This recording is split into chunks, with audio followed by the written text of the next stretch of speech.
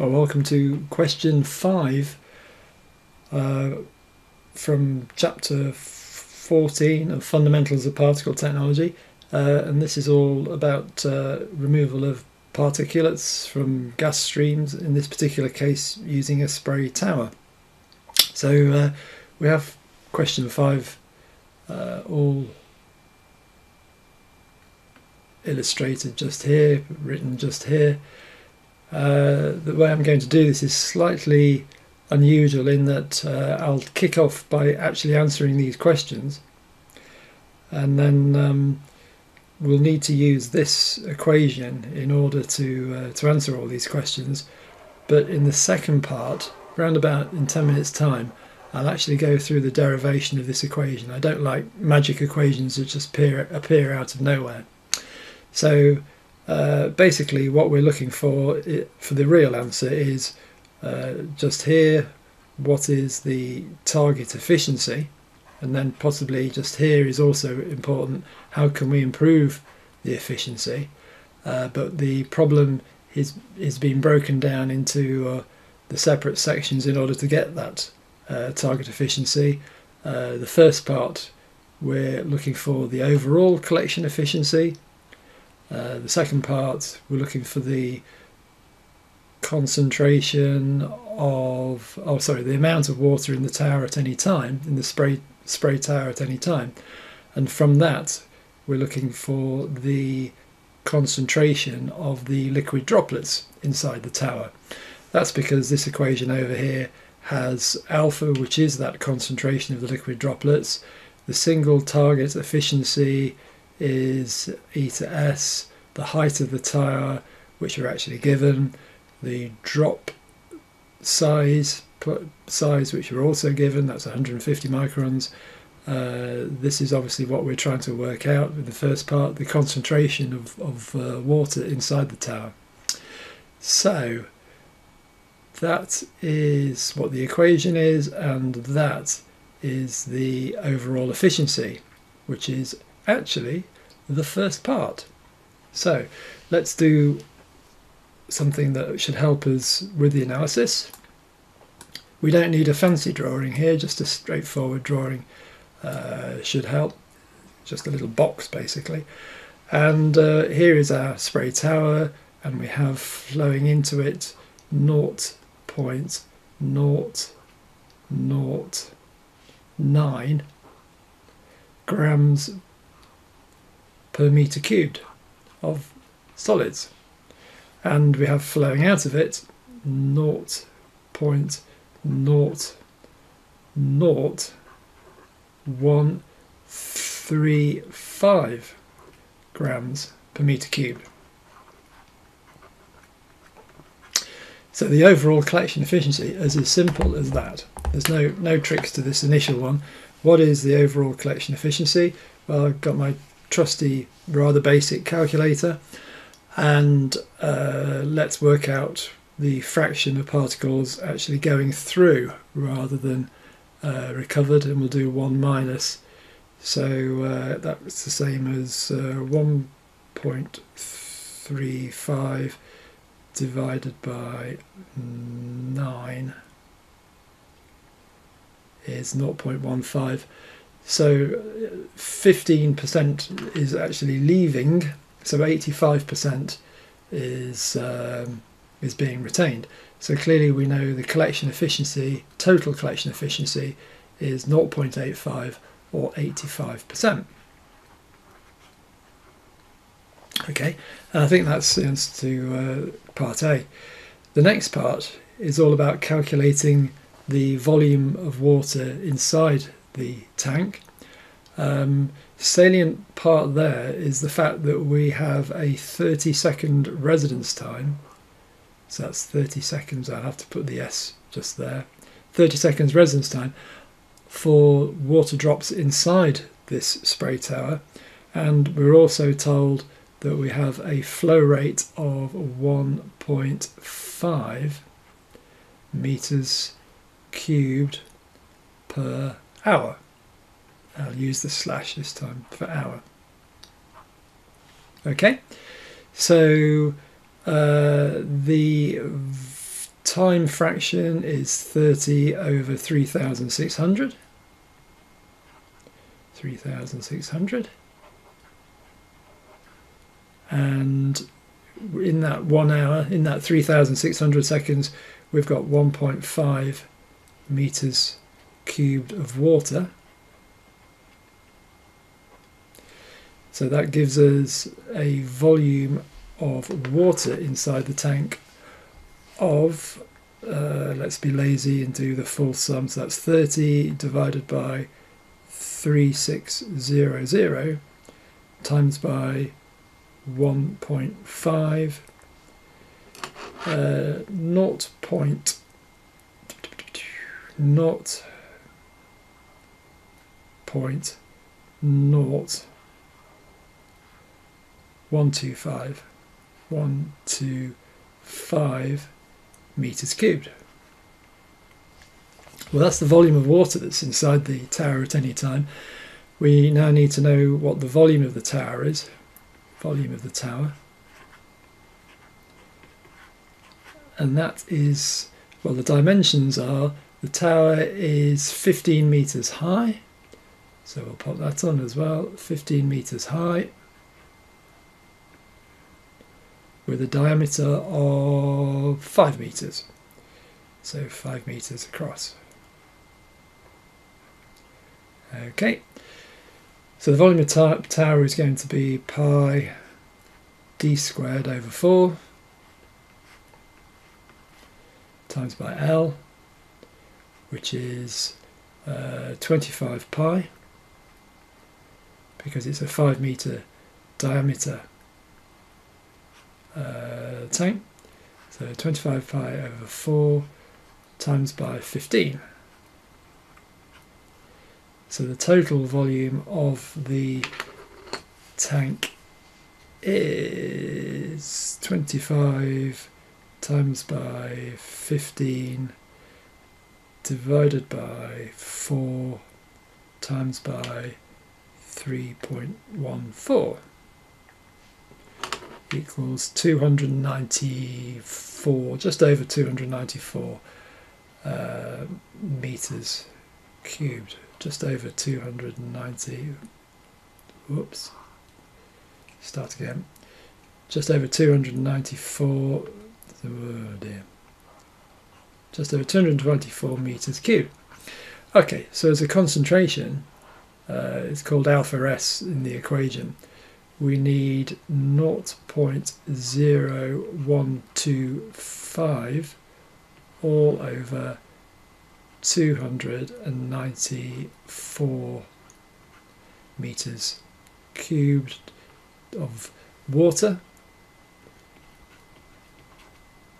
divided by meters cubed total.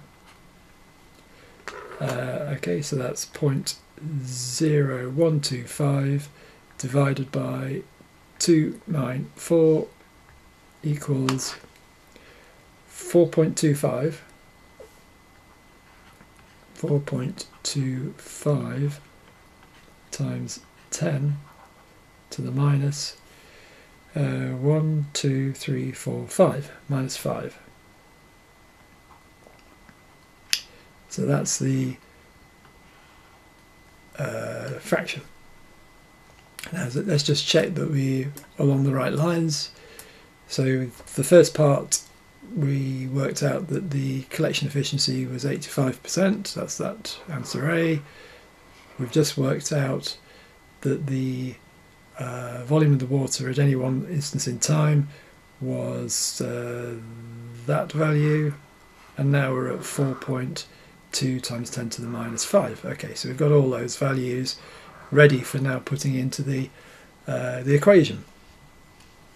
So let's whiz back down again then to the equation, which I've put down here, and we're asked for the single target efficiency, which is this part in the equation. So obviously we're going to have to do a bit of rearrangement.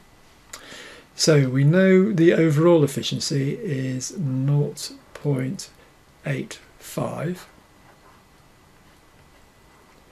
So that's 1 minus x bar.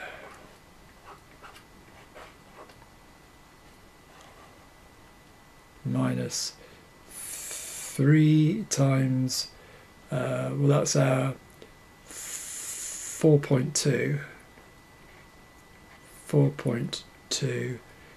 times 10 to the minus 5. So that was our alpha term. Eta s is what we're looking for, so we'll have to leave that like that. Height is 15 meters, so we pop that in, 15. We then have 2 times by 1 minus alpha. I'm not going to bother putting alpha in here for reasons that will become apparent in a moment. And then x, the particle diameter, which is 150 microns, so that's times 10 to the minus 6. Right, so we need to rearrange this equation for this term here, this eta s. Let's tidy it up a little bit, because that 15 cancels with that 15. That makes this 10 to the minus 5, which immediately cancels with that 10 to the minus 5. 1 minus alpha s is so small we don't have to worry about it really. We really just have the same as 1 minus x. See, I'm about to run out of. I'll put this down. So I'll put this down here instead. In fact, what we'll do is we'll take this over to the left-hand side and take the minus sign as well back over to the right. So what we now have is 3 times 4.2 eta s all over 2. That's because this bit just here is so small that I'm just going to say it's equal to 1. Alpha s is close enough to 0 not to worry about it on the bottom, because we're taking away there, whereas we do need alpha s on the top because we're multiplying, so we did need that. Now let's sort out the right hand side. So that was taking 0.85 to the right hand side, so that's now 0.15, and don't forget the minus sign. So it's 0.15, and the minus sign would go there, and in order to remove the x we need to do the natural log. So that's natural log. So that's 1 minus 0.85 is 0.15. Whoops, no, we don't want the minus, we want the minus sign outside there. Good. Okay. Right, so finally we're asked for eta s, so that is 2 times, or minus rather, 2 times the natural log of 0.15 divided by 8.6.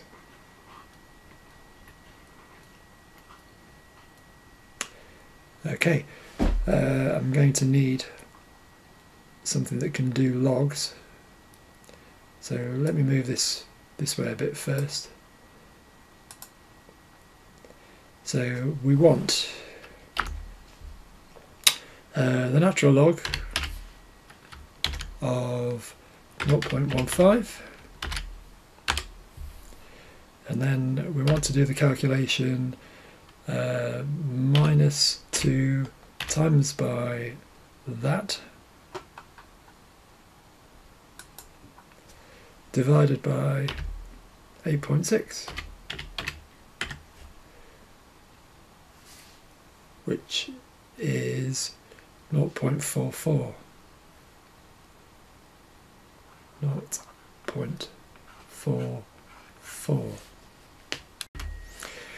which is not right because I can see I've made a mistake. Oh dear, that shouldn't be 8.6 because it's 3 times 4.2. 4.2. Whoops. So 3 times 4.2. I think I better. That's 12.6, isn't it? 12.6. Try again. 12.6. 12.6. That looks better. So going back to the spreadsheet. So we had should be and 12.6. 12.6.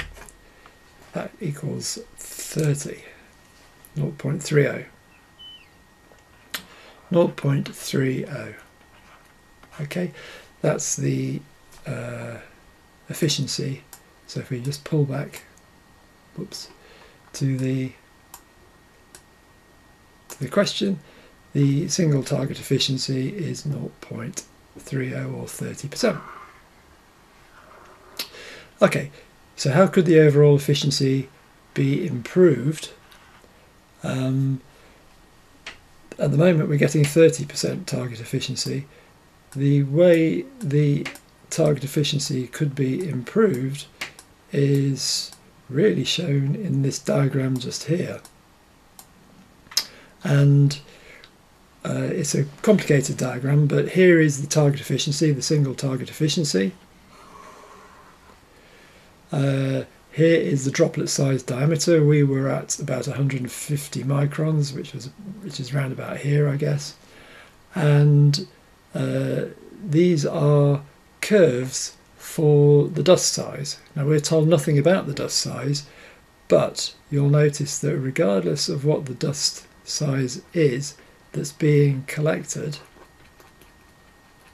it has a maximum somewhere in the region of 600 microns to 1,000 microns in terms of droplet size. Okay, so somewhere in that region there is the optimal droplet size for collection of dust of any particular diameter.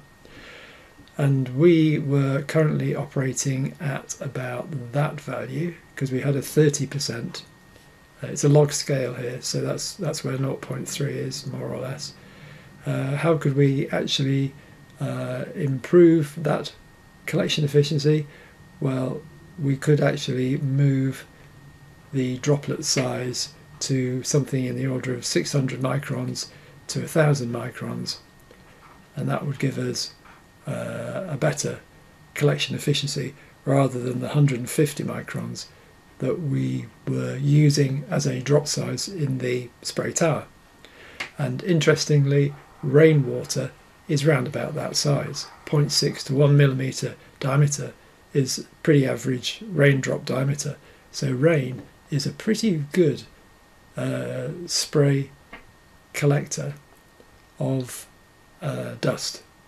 So nature has done us a fantastic job for removing particulate matter from air, courtesy of rain. Okay, so that's the end of the first section. The next section is all about the derivation of the equation for those who want to see it. Okay, so the derivation of the equation is one that is based on the classic input minus output equals accumulation. And if we consider this small but finite distance inside the spray tower, which I've labelled delta Z, that's the spatial coordinate up and down the tower, then the amount of dust entering that small but finite value distance is the gas velocity, okay, which would be meters per second, times by the area, which is obviously meters squared, so that now gives you meters cubed per second, and then times by the concentration, where the concentration is in kilograms per meter cubed. So therefore that gives us the units of kilograms per second when we multiply all those terms out. So that's the mass dust flowing into our, well, I'm going to use the word differential because it will be, into our differential section. What about the mass flow coming out of the differential section? Well, again, we'll have the velocity, the area and the concentration bearing in mind it's an infinitesimally small change. But so that's the output minus this bit here, because the output is all of this. Okay, and we've taken out a small amount of dust in that section, and that is the gradient of dust. The dn dz term is the gradient of dust inside the column, and that's over the region of delta z. Clearly what we're going to do is fixed coordinate in time. This becomes not a partial but a full differential, but for the moment we'll leave it as that. So where are we then? If we do input minus output, clearly our UGANs cancel out, and basically we can write that accumulation is equal to minus the gas velocity UG times by the cross-sectional area of the column, and dn, the differential of the dust concentration with height over our delta z. So that's our accumulation term in terms of the material balance, the input minus output approach. Okay, so we've got lots of whiteboard to fill in for the rest of it. Okay, well that's one way of looking at accumulation. In gas cleaning devices there is always another equation that's important for accumulation, and that's considering what's going on. And here it's the accumulation is going to be the interstitial velocity, okay, times by the concentration of the dust,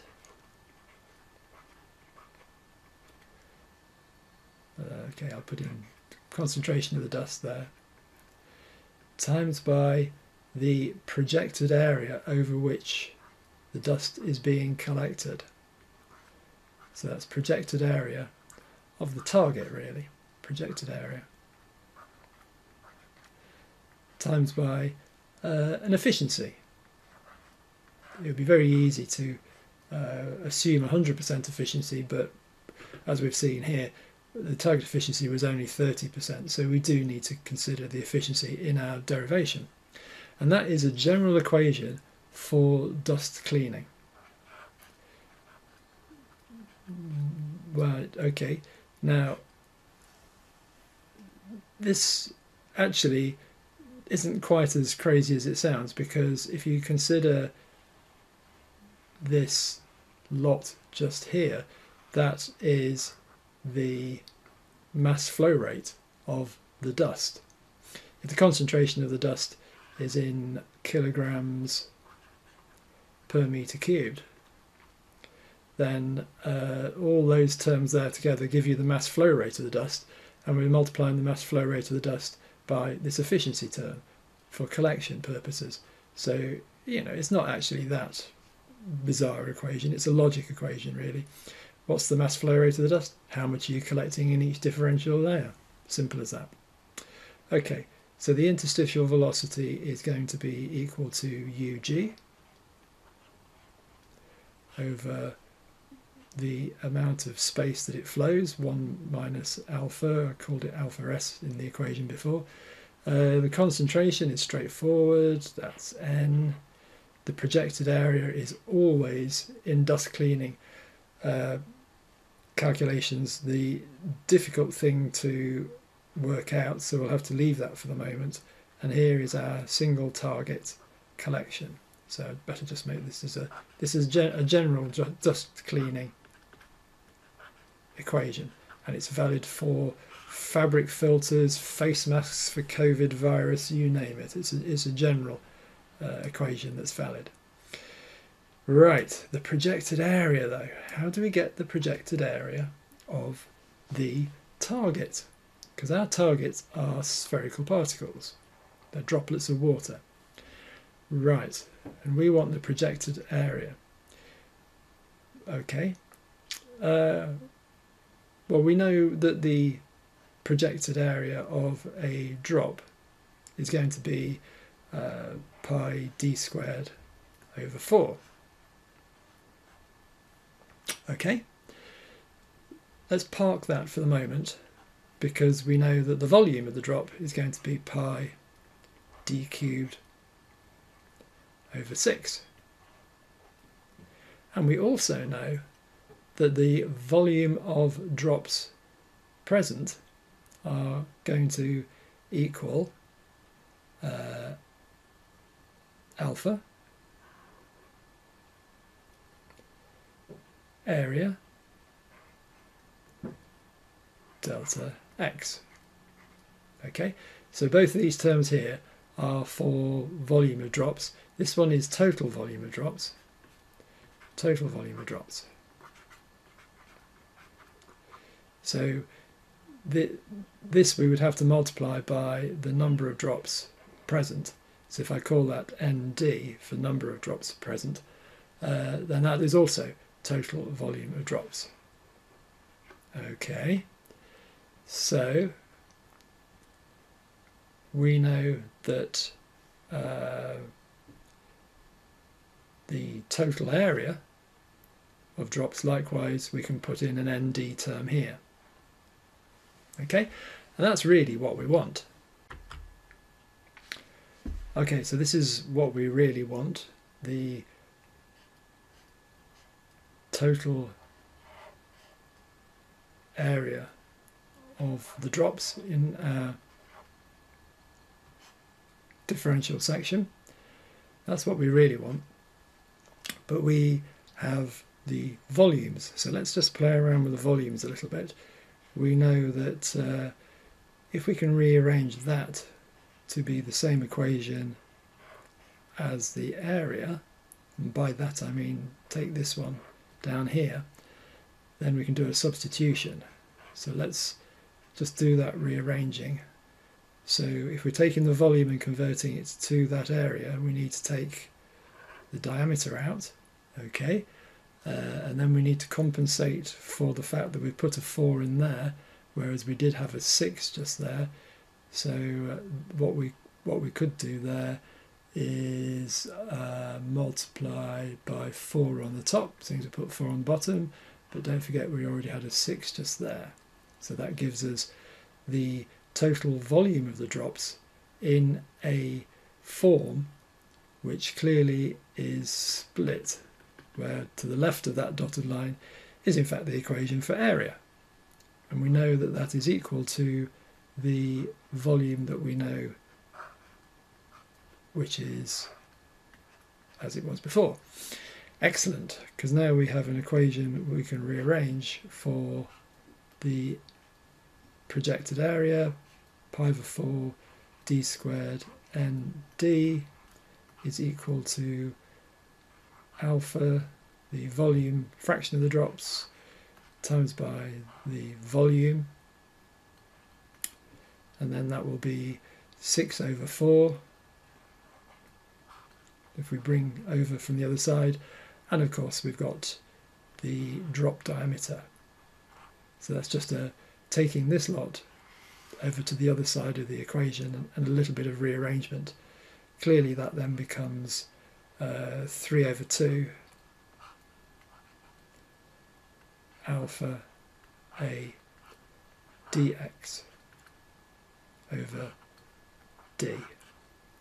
So that is our equation for the projected area of the drops in our region of interest. So if we go back up, if I can just get so that's 3 over 2, so our projected area then, yeah, we can just make it, is equal to 3 over 2 over 2 alpha a delta x over I'm going to convert the drop diameter to x rather than use d, because that's what was in the equation to start with, so apologies for that slip over there. Okay, so we have the accumulation equal to these two equations. This one from input output balance, and this one from our general equation, which is just basically saying the mass flow rate times by the efficiency. So let's clear a little bit of space so that I can just put these two together. So we don't want that anymore.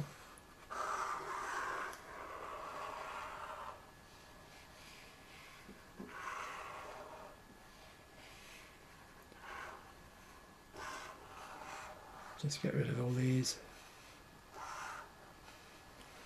and then carry on with the derivation. Okay, that's cleared a reasonable amount of space to use.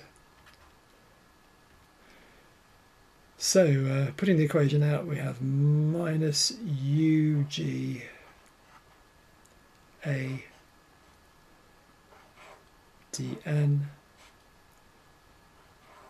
dz delta z delta z equals UG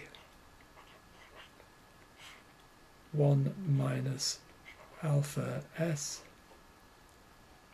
n 3 over 2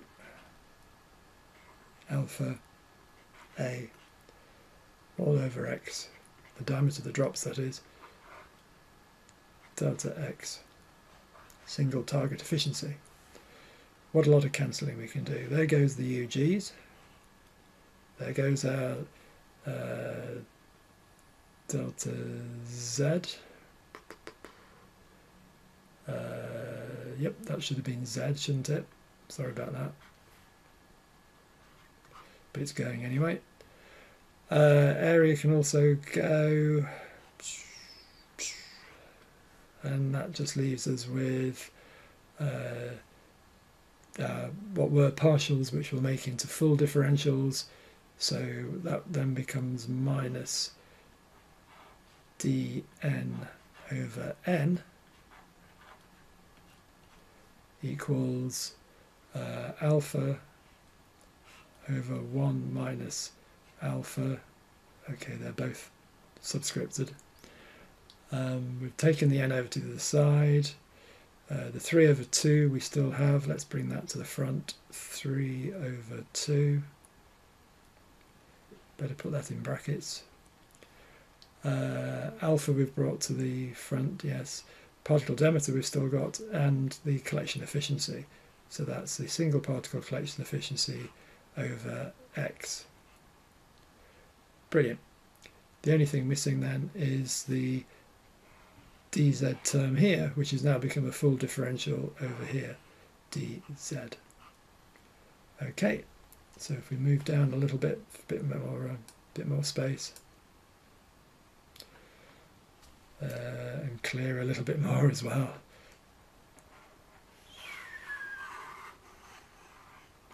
Get rid of this.